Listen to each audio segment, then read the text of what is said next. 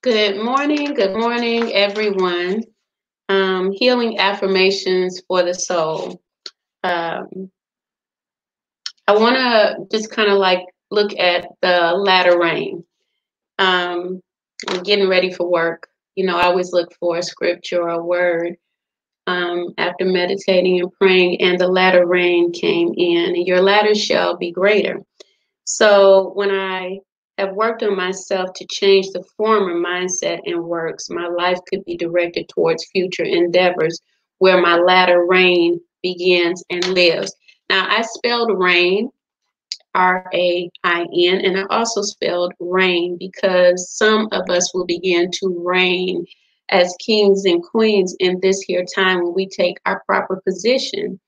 It's one thing to live in a place of comfort and just accepting what we're given as if we're dictated to, but there's another part of us all that says, I want to live the life that Christ or Buddha, whatever your religious masters and leaders were, and the countries that you come from.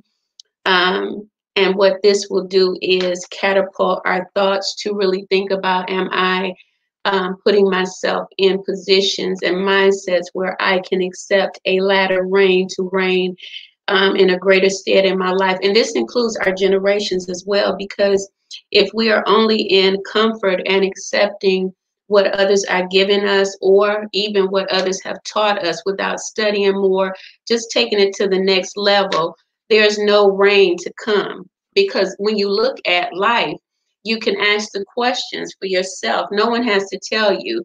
You'll look at it and say, is there a rain taking place in my life? And a lot of people think because of what's going on in the world that there is no rain to come, that maybe there's a famine. People kind of live externally, seeing what they see, rather than using the power of God, what Christ was speaking of, to go within and create your world, because you have your own world. So moving on from there, the latter rain shall be greater, but it's up to us to work with God to create that, not to work with the world. We're in this world, but not of it. So the place where the best is yet to come is what we're seeking. That is your reign, RAIN, where the flourishing and prosperity comes. You're pursuing that rather than pursuing everything outside of you.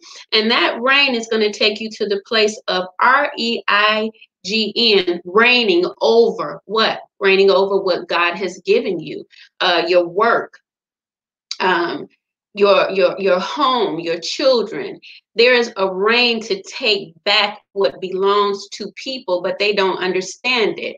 Kings and queens of antiquity, they reigned because they were conquerors. Now, I'm not talking about conquering outside fighting. I'm talking about the conquering ability that Christ gave us with the word. It's something to pray about what you need, and it's something to pray about a mindset in you that needs to change. It's something to pray and not PREYO, on people. PRAY is what I'm talking about with us Christians, not PREY, where gossip and slander and hatred and anger is, the son of perdition, which I talked about yesterday. So, however, when I focus on the past disappointments, hurts, rejections, and so on, I diminish the power of God's work for the greater, for the latter rain in my life to manifest, because my focus is not on God's stuff. My focus is actually on the son of perdition things. And that's where I really get a consciousness of knowing that the enemy is not outside of me, it's inside of me. This is how I've drawn others into my experiences, teaching me, you think this way, and so here I am. You think this way, and so I've stepped into your experience. Now, when you start thinking latter and greater on a positive level, I am that money, I can do this, and I can do that, canceling out, I can't, or I don't think the best of myself. This is when the son of perdition begins to lay down. You have to keep practicing that. Practice it daily, because we practice daily to think negative of ourselves. We were given that those anthems from people, and now we are practicing the anthems of life and love. Thank you, Oni. We are practicing the anthem of life and love. That means that my focus is right here. I'm studying to show myself approved. I'm not looking over here to see if they're doing it. Right here in this space, you know how horses, when they're being trained, they have reins where they only can see this way. No, I'm not saying that we're horses, but we have to think like straight ahead. The path is narrow. The Bible tells us it's very plain. The Bible is very plain. We make it, we make it hard to understand. It's simple because it says that the way is narrow. That means that I need to have, a gauge, a navigation. But more than anything, I give you, if your glasses are on, or if you can think of the horse with that's being trained, and they put those I don't know what they call them, but they're on the side, is to keep him from his perception going to the left or to the right, because they want him to focus on the straight road, right? And that's your power. All right. So hurts and rejection. So I diminish the power of God's work for greater. So the pain that I think about daily, even right now, we're having the eclipse, and a lot of people are having things that's being cut away from them. It's all for our good. And I know a lot of people don't want to talk about the moon and the sun, but the blood moon is in the Bible. I can't remember the scripture that it's in. It's in John, by the way. The blood moon is there. Malachi 4 talks about the sun, S-U-N, will rise with healing in his wings. Read it in King James. And then go and do a Google search, because too many people are like, they're stuck on what people are saying about the astronomy when the heavens are created over our head. Are you kidding me that I wouldn't study to find out what's going on up there, and I'm just going to study earthly? Yeah, I'm going to go in, because you know what? He said, bind what's in heaven and bind it in earth. Loose in heaven and loose in earth. How do you loose something in heaven when you don't even know about it? You only know what people have taught you. Because as I know it outside of me, heaven is a demonstration of creativity that God gave us in the astros, astronomy. God gave it to us because it was a part of who we are. So if I do not come to know about the heavenlies, then I'm stuck like Chuck in the earth. And life is not only made of earth. Man, you know what? You should get in on my classes, because earth, wind, and fire, we experience that every day. And water. They tell you not to understand alchemy, and they tell you not to understand, what earth, wind, fire, and water is. The group sung it. Earth, wind, and fire was deep. Go back and listen to some of their music. For all of those that had, looked away from truth, they didn't know. Yeah, we didn't know. Consciousness, awakening right now.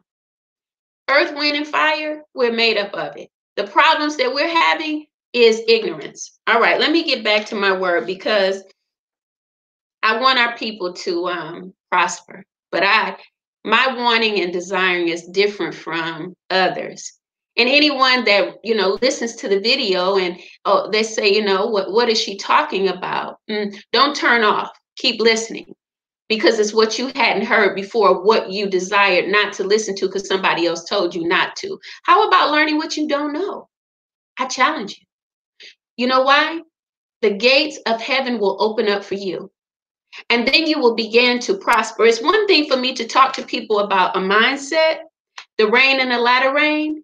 But when you don't know yourself and that you are created out of about 80% of water, you don't know that, there's going to be challenges, because you do not know what you're made of. This here is some baby stuff I'm giving, because I am hoping that people would begin to wake up and challenge themselves to study for their self and get that emotional high out of spirit that is available, that practice, that peace that passes all understanding. I am not hoping that I would be here every day and people are just listening, and some people are saying, well, I like what she say and I don't like what she's saying. I'm hoping that people will become educated and edified so that their souls will prosper, and they will see from their spirit man what they're capable of, and edify their communities. Okay, so Job, in the midst of the latter and the former, this is what Job 8 and 7 says. Though your beginning was small, and you got to think about what beginning God is talking about, because that small beginning has to do with the beginning of the birthing time, ours, right? Yeah. Because we thought we were being blessed, but honey, we ain't been blessed, because the latter shall be greater, especially if you're working and practicing spiritually on your greater. You ain't paying attention to the haters and all of that stuff that people are doing and saying. You are focused on what God has called you to do. So though your beginning was small, yet your latter end would increase abundantly. Now, I'll tell you that when I was younger reading this here, I'd be like, yeah, I'm going to increase in. Yeah, it's my ladder is right now. I had a small beginning too. But I'll keep on practicing to say my latter shall be greater. Why? Because I feel that. And as I feel it, the feeling gets the blessing. Now, I don't know who all knows, but most people should know about Job. In the beginning of Job, in the first chapter, Job was one of God's favorite.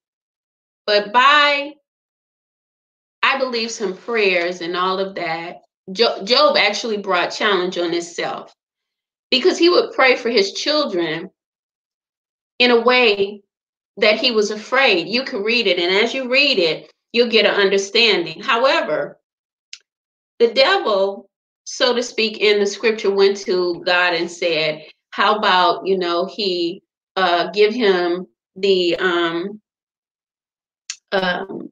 if God would let him test Job.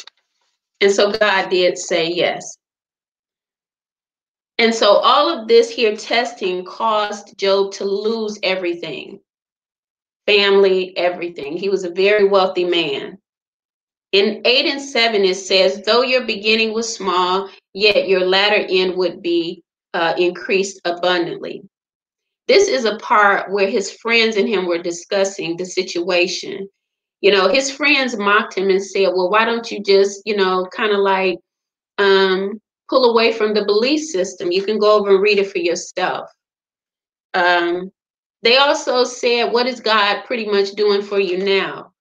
Some things that we've heard, because a lot of us that have stayed the plan, we've had seeming losses. And see, this is why I bring my people. When I'm talking with my people, I always say seeming, because if I profess that I lost anything, that means that it's solid.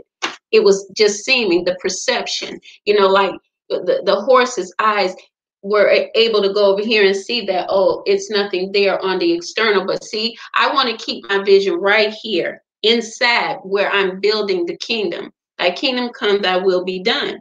So here, as we go on, I'm going to give you Job 42 and 12. After all of that, from the beginning of Job, the losses of family and everything, look at it for yourself and understand the encouragement, the motivation, because your latter shall be greater. But it's predicated upon your stand. Will you stand in your past where the seeming losses were, or will you move forward into your future where your latter is? You see? And so here in Job 42 and 12, it says, so the Lord blessed Job's latter days more than his first.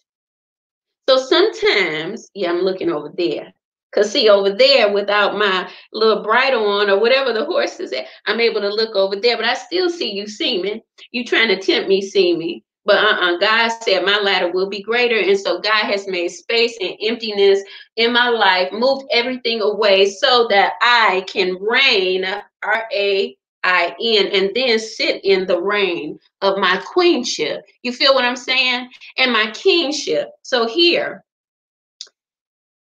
the Lord blesses Job's latter days more than his first. He owned 14,000 sheep. He owned 6,000 camels, 1,000 yoke of oxen, and 1,000 female donkeys. The key with all of these animals, most people don't understand, is that animals was your money back then. So this dude came back 100, 200, 300 fold advanced beyond what he had. Now, it can't take away the feelings of loss of family. No, it cannot. But God said, you know what? I've been watching you and how you've been handling things. You didn't never lash out at me. You didn't never lash out at them when they came against you. You just kept your peace. It's a word there. Do not fight. Let God fight, especially when you say that you're a Christian. If you are practicing spirituality, man, your anger and whatever issues, release the toxins so that you don't forfeit your blessings. I'm speaking to myself and everyone. Do not let your old small self forfeit the blessings that you're walking into under any circumstances. Stay right in your focus of who you are and what you're creating. It's a powerful time of change and transformation. And so I'm going to give y'all the affirmation for the day now. Thank you for listening, and thank you, God, for blessing us.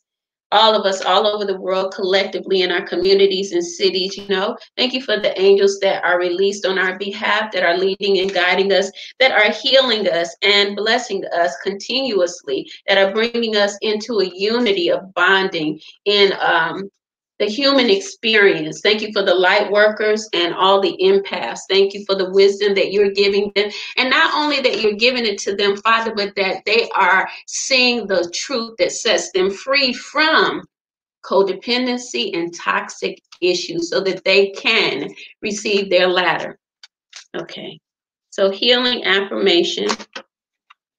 It says, connecting with our higher self. This is Christ. This is Buddha. This is Krishna, whoever you worship, like Gandhi. He only wanted peace to be a part of our experience. That was his part as a master. All right. So it says connecting with our higher self is easier than most people think. Yet without this connection, it is often difficult to find the strength, understanding, and aspiration we need to live our lives. Find somewhere quiet where you can be undisturbed for a while. Somewhere in nature is especially good, and sit or lie down and simply intend to connect with your higher self, your Christ within, your Buddha, whatever your spiritual and religious discipline is. The answer often pops into your mind even before you finish formulating the question. And it's true. This is a part of getting to know yourself. And this is a part that I advocate for, because even though we pray outside, we must pray and we must seek God within and wait for answers. Wait to hear from God. Look to hear from God. And the more we are in that position, which is called the presence, the more we will receive from the Spirit. And then we will see that a lot of things we have been working towards and controlling, we didn't have to. So healing affirmations for today, connecting with our higher self. And we are also looking for and working towards our latter rain. You guys be blessed. Naila, I thank you for being on. And Naila is a part of my leadership team, our leadership team, and she has her own wellness coaching business. You can find her at Naila Oni Speaks on Instagram. Put it down in the box for me. God bless you. You guys have a good day. See you tomorrow. And just be at peace in this new energy that we're receiving.